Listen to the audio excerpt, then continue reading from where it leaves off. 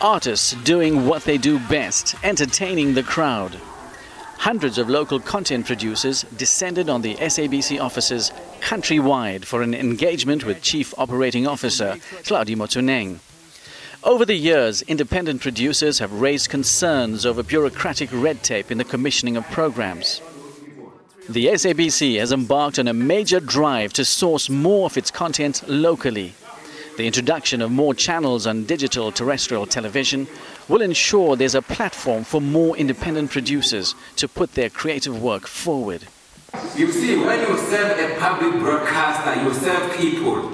You don't serve people that you know. Yeah. Because you as people who are creative, people who are coming with content, your content should speak for itself. Yeah. You should not come with favors for anyone.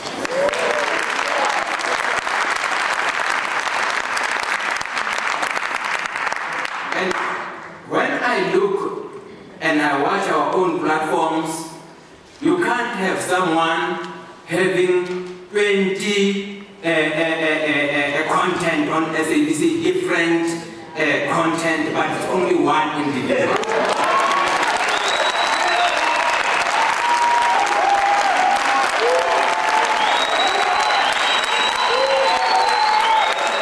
A message supported by the highest office.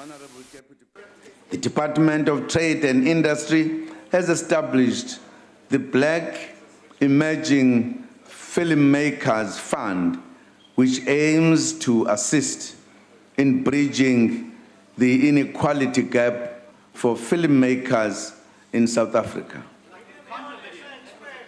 In addition, the department will, in the next few months, place 2 bills, the Protection of Intellectual Property Bill and the Performers' Rights Protection Bill, before Parliament.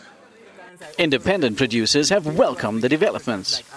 I think it's a good initiative, and we want to keep it practical for the generation to come behind us. It's an amazing initiative.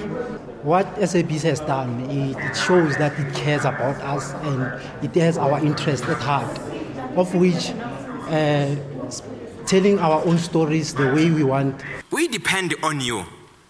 And the day I'm going to enjoy my life is when I see all African languages are catered for in all these platforms.